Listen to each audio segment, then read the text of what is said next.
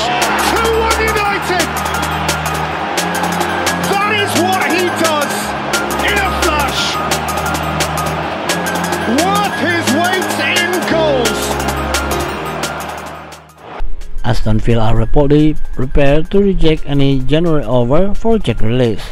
The 25-year-old was strongly linked with a move away from the Villa Park over the summer, but ultimately penned a new 5-year contract with Dan Smith's side.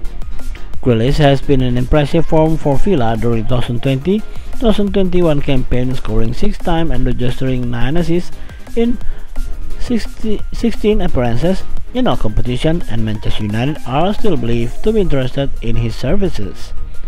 The recent report claimed that the Red Devils would have to come up with an offer of £90 million to sign the England international, but according to the Daily Mail, Villa are planning to dismiss any approaches during the current window.